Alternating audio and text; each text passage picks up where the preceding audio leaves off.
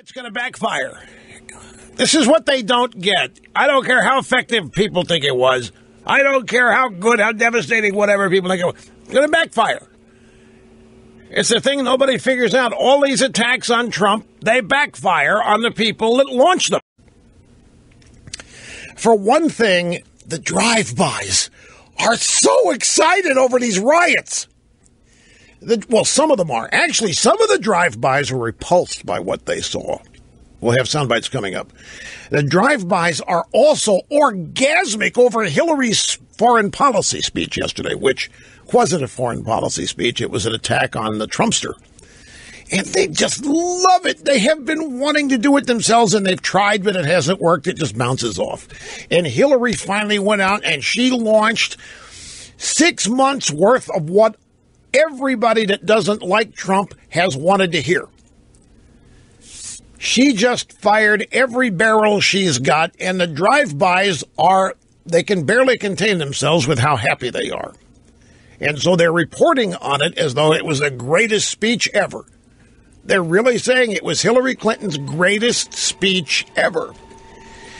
Even people like Dr. Krauthammer are acknowledging that it was devastating, that this is the kind of thing that had a Republican running for president the last 6 months said these things. It might have had an impact on the outcome. It might have prevented Trump from winning it. My memory is a lot of them did.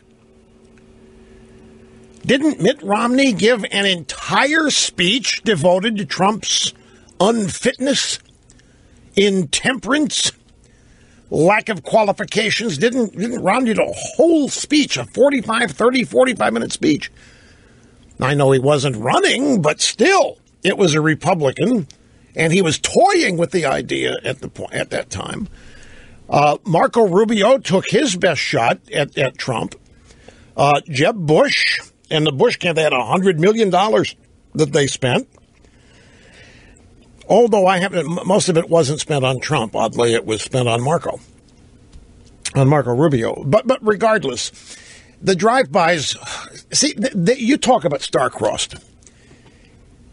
They have such mixed emotions about Trump. They hate him. They despise him, but they need him. They hate him, and they love what he's making happen for them.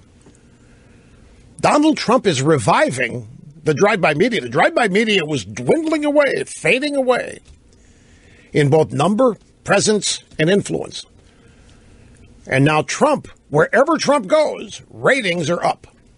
Programs that were seeing declines in audience, network shows that were showing audience fade away. When Trump is a semi or regular guest, their numbers are skyrocketing, and they know it, and they've been able to monetize it to a certain extent.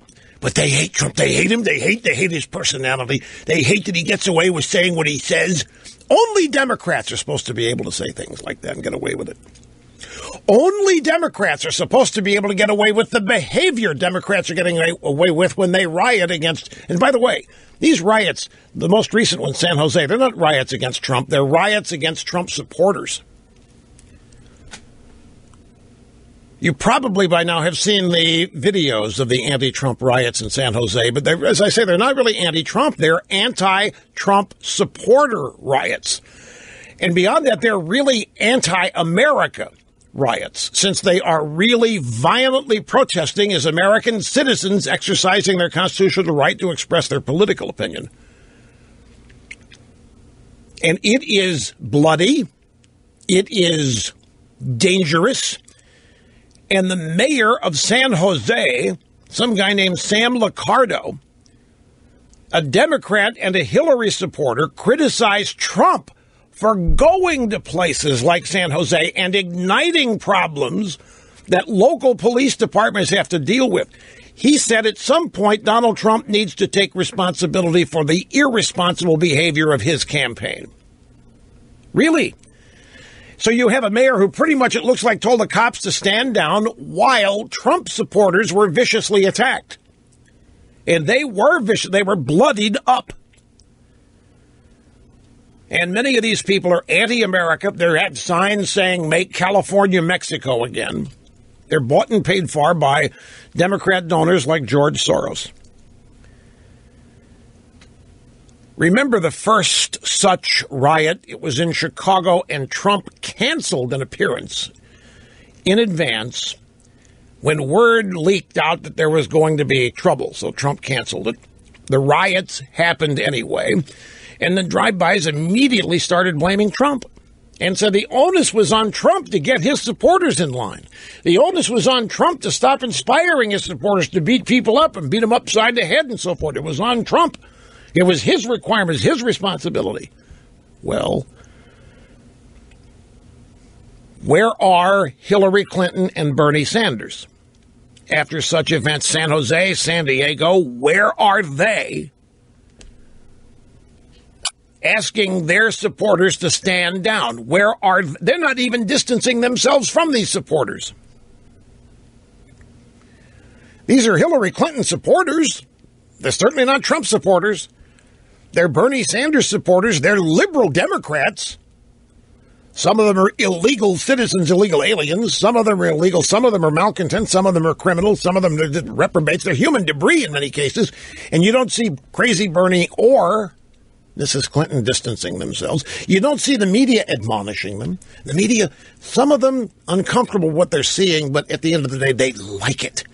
They have wanted this kind of stuff to descend on Trump. They feel Trump has gotten away with things no Republican should ever be allowed to get away with ever. They have been powerless to stop it. Everything launched at Trump has backfired, including their attacks. Hillary attacks, other Republicans have launched attacks. It always backfires.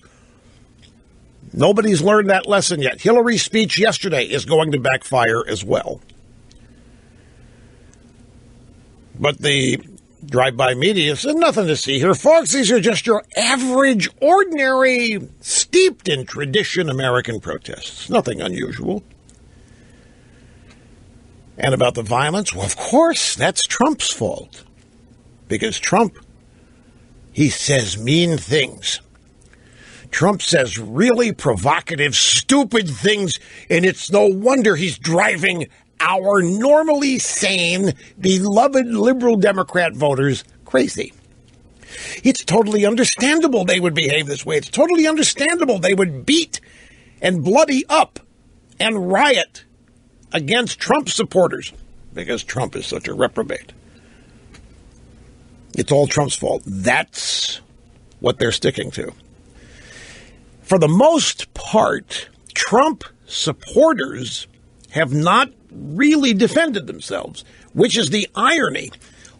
90% of the violence is coming from anti-Trump participants, anti-Trump supporters, anti-Trump supporter rioters.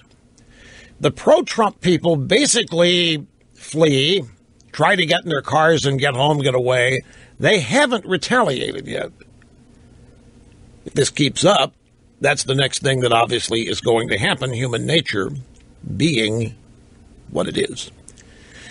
So we're dealing here with the drive-bys ecstatic over Mrs. Clinton's greatest speech ever. We have the drive-bys in the Democrat Party ecstatic over these bloody riots, which feature plenty of anti-Americanism. In fact, there's a couple of Trump supporters that were caught up to by local media in California, San Jose, said, this doesn't look like the America I know. And it doesn't. I mean, the American flag is being burned, the Mexican flag is being waved, the protest signs say, make California Mexico again. And these are America's leftists. These are the people, when they vote, they're going to vote for Hillary Clinton or crazy